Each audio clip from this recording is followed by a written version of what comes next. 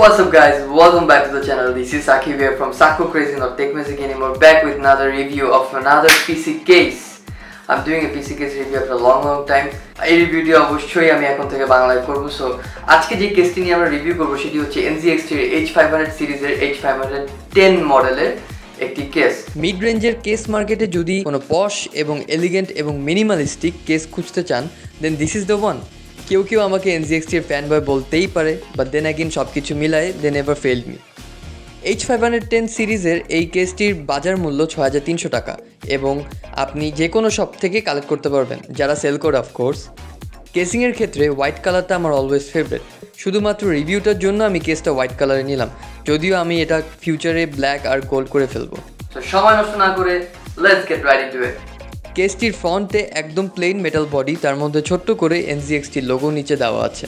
কেসটির surface থেকে 1 inch উপরে, যেটা এয়ারফ্লো প্রোভাইড করবে নিচে থেকে পাওয়ার সাপ্লাইয়ের জন্য। কেসটির উপরে রয়েছে একটি 120mm বা 140mm ফ্যান সাপোর্ট এবং তার সাথে রয়েছে একটি প্রি ইনস্টলড 120mm NZXT এর ফ্যান। কেসটির সামনের দিকে রয়েছে একটি headphone Jack, USB Type-C port which is excellent, একটা USB পোর্ট এবং পাওয়ার বাটন।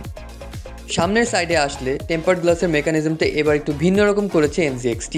ট্রেডিশনাল মেথডের বাইরে যে ব্যাক সাইডে স্ক্রু খুলে হালকা প্রেশার দিলেই খুলে আসে গ্লাসটি। অন্যান্য কেসের তুলনায় এই কেসটা টেম্পার্ড গ্লাস শুধু PSU শাউড পর্যন্ত কভার করে। এটার ফলে আমরা PSU শাউডের আরেকটু বেশি জায়গা পাচ্ছি অন্যান্য কেসের তুলনায়।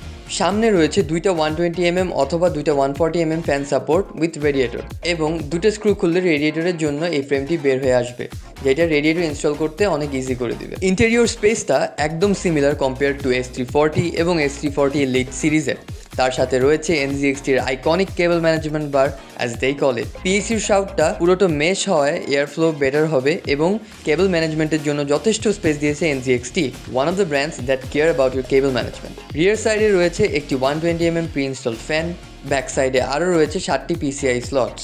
ব্যাক প্যানেলটা খুলতেই চোখে পড়বে একটি অ্যামেজিং কেবল রাউটিং সিস্টেম, যেটার ক্লিয়ারেন্স হচ্ছে 19 to 22mm। এই কেসটার সাথে ইনক্লুডেড রয়েছে 10টা কেবল টাইস।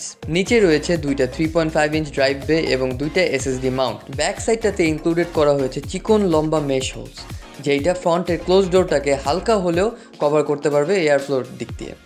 ওভারঅল সব দিক দিয়ে চিন্তা করলে এই কেসটা অনেক এলিগেন্ট, পশ এবং মিনিমালিস্টিক। আপনার যদি বাজেটের দিক দিয়ে খুবই ক্লিন এবং দেখতে অনেক সুন্দর একটি কেস চান এবং আপনার বাজেট যদি ৬০০০ টাকার মধ্যে হয়, তাহলে নিয়ে ফেলুন NZXT এর H510 এর একটি casing. So that's it for the video guys. ভিডিওটি যদি আপনাদের ভালো লেগে থাকে তাহলে অবশ্যই একটি লাইক দিবেন, ভালো না থাকলে একটা ডিসলাইক দিবেন এবং শেয়ার করতে ভুলবেন না। And most importantly, don't forget to subscribe to my channel because that encourages me a lot to make more videos. And আশা করি ভালো থাকবেন, সুস্থ থাকবেন। দেখা হবে পরের এপিসোডে। পিস।